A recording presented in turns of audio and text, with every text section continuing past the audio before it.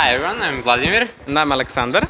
And we're both students from the University of Novi Sad, Serbia. We just presented our project Lara to the jury and everyone. I think the shortest words, Lara is a new system to help protect sailors in the seas, and its main purpose is to detect man overboard events and to help save as many people as possible. We are working on this project for over 2 years now.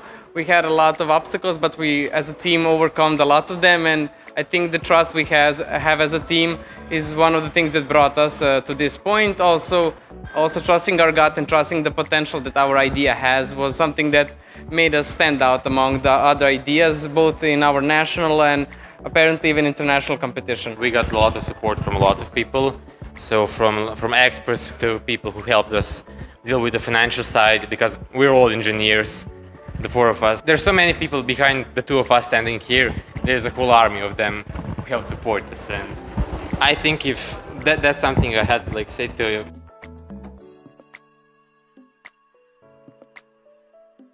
Don't be afraid to talk with people who are in their field, and most of them, not all of course, but most of them will always be very enthusiastic to help you and to at least give you half hour of their time. It's impossible for one person to know everything, so it's good to surround yourself with capable people who will ride with you on a journey. If you prove them and show them the potential your idea has, they will certainly believe in you and help you towards chasing your goal.